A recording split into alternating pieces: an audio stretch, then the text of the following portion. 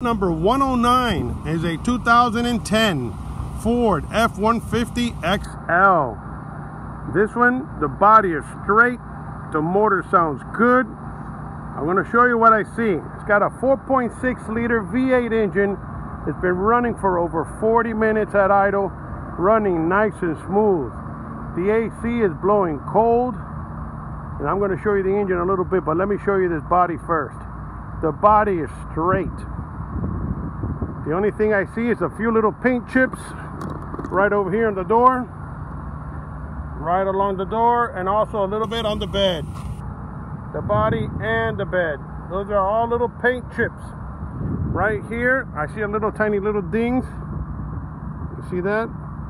Right below the trim. You can barely see them, but I see them. All right, it's got a nice toolbox. Got the Line-X bed protection. The bed is in great shape. I don't see any indentions from heavy lifting. I don't think they did much of that. It does not have a hitch, so that's a good thing, because that means they never told anything, and less stress on the transmission, so that's good. All right, it's missing the rear decal as well as the front decal. The tail lamp right over here, it looks like it's melted inside, but it's got a few scratches as well. The handle, it looks like it's slightly bent. It still opens and closes, I believe. Yep, it does. It seems like it took a hit in the inner side of the tailgate. So that's why the handle is slightly out of alignment with the bed. Maybe you can bang that out. But the bed, other than that, the tailgate does not look bad. The body is straight. Look at that body. Been running for over 40 minutes, idling nice and smooth. All the tires look even wear. The rims have a little bit of surface rust, but that's minor. They still look good. And also on the door, we have that little dings and paint chips on the door. See that? That's for not having door edge guards. It's good to have those door guards. All right, but the body is straight. All right, let me show you the inside. It's got an amber light on the roof. We're gonna leave it. People like it. All right, the driver's seat is torn.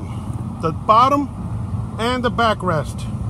The side, the plastic little cover there is broken or missing. The rest of the seats look good.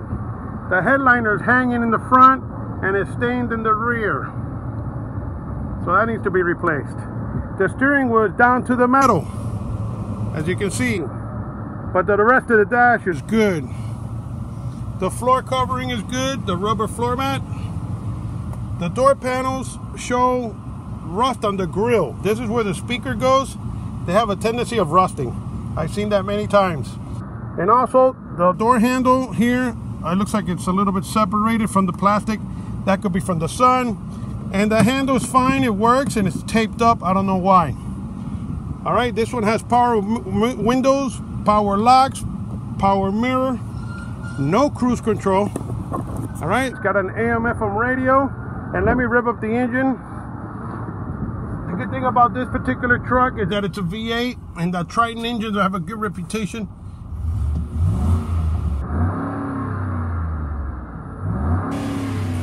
Motor sounds good. Let me show you the mileage.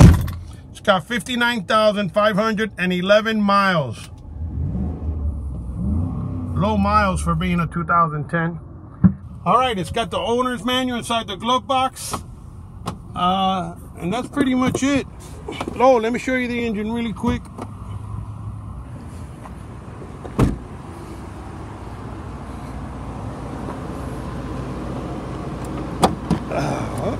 All right, here we go. All right, it's a 4.6 Triton, and listen to that engine. Idling nice and smooth. Good work truck. All right, that's pretty much it. Good luck.